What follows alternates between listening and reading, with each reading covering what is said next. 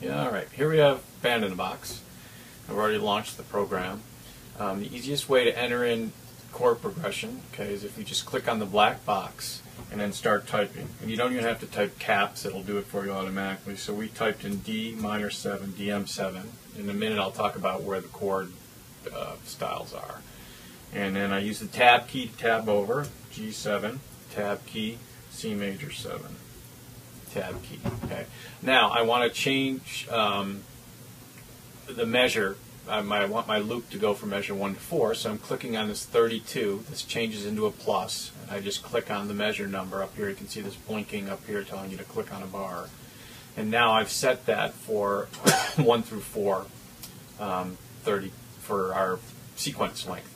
Next, I want to play it, have it just play one time, so you can have it play up to 40 times. I'm going to select 1. So now my tempo is 140, and if I want to change my tempo, notice that if I move it just above it, it changes to a +1. If I move it above it a little more, it changes to a +5. And once you click, see how I'm changing my tempo? Same thing with below. If I go below, it's -1, below a little more, -5. So I'll keep it at 140. We talked about making a title. I'll do this in out of order, but call this, what, lesson 1, I guess. This is your key embellish chords. You can actually put your tempo in here as well, so you can set all this up. And I'll talk about more of this when we talk about Band in the Box will create intros for you as well. Now the style. So I'm going to click on the style button right here. Like I said, this is a little overwhelming, but here's all your styles.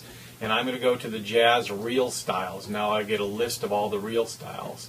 And I'm going to just stay in the 140 range. You can go outside of these tempo ranges. You're just going to have to listen to see if it's, if it works. Sometimes you get artifacts if the tempos are too fast or too slow outside of the range. So I'm picking bossa with piano, and over here it'll give you a little definition of who's playing on what. Just go OK. Band in the Box will start playing automatically, and you get a nice bossa sounding. Since we only did it once, it's going to create an ending right here with a chord.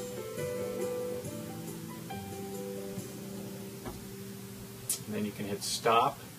There is, under the song, there's a loop, overall loop, and I'll talk more about that. In this case, I'll turn it off, don't want it on.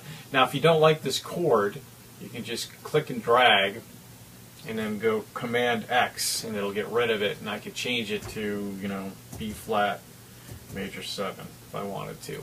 So I've now changed my ending chord.